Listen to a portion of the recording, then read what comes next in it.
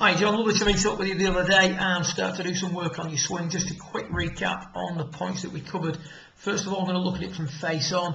Initial session, upper centres or bowl centres, not really enough on top of the golf ball.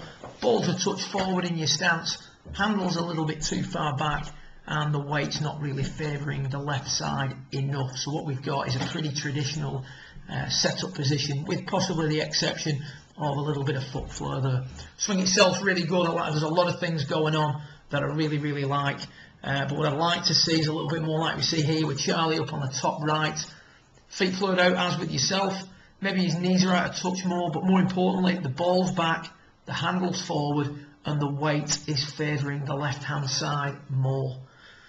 If we take a little look at you down here on the bottom now, we can see on this one we've asked you to put 70% of your weight on your left. You clearly haven't done that, but you have got a little bit more left-sided at setup, which I like. Your upper centre now is much more over the top of the golf ball, and that in turn, with the handle location a little bit further forward, will allow you to hit out at this golf ball much more naturally, rather than trying to attack it or shift everything under plane to allow you to do that. If we take a little look at you at the top of the backswing, or the first move down when viewed from down the line at the start of your session, this relates to a lot of push shots, certainly low point control issues, catching the ball a little bit thin. If we take a little look at you here now as you start down, shaft starts to shallow maybe a little bit too much. As we're coming into impact, the club is too much behind your hands at P6 delivery position when the shaft's parallel to the ground.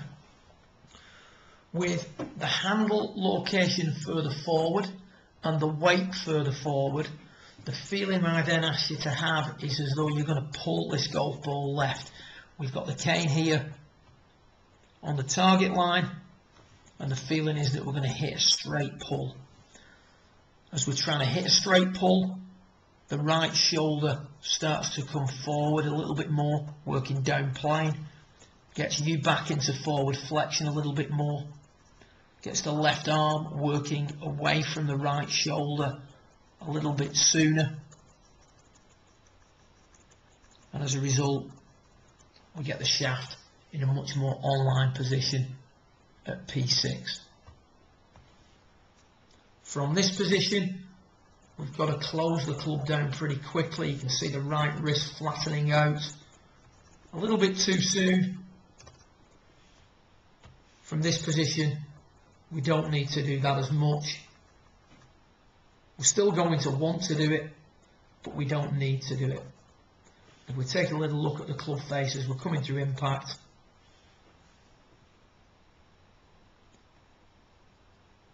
the closure on the club face on this shot is much more than the closure on the club face on the bottom left.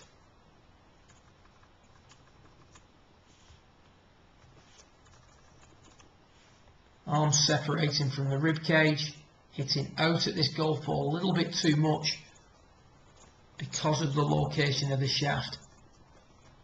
P6. Hitting out at the golf ball less on this one due to a much better location of the shaft, better shoulder alignment,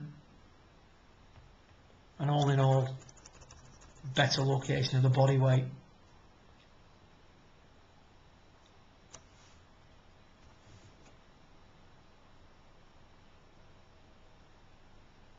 A lot of good stuff going on in the swing when we view it from face on again. Shoulders may be working a little bit flat there in the takeaway. Work a little bit more downward because the weight's located more on that left side. Now we attempt, you can see there's a lot of hang back, left shoulder working up quite quickly as we try and get the club back inside. Left shoulder working forward and down a little bit more early in the piece. A little bit less hanging back. You can see the gap between your head and the line here, much smaller than what we're seeing here. So that's going to help with your low point control.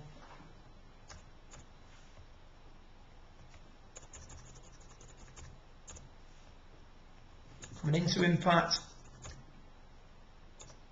Pretty good position on both swings.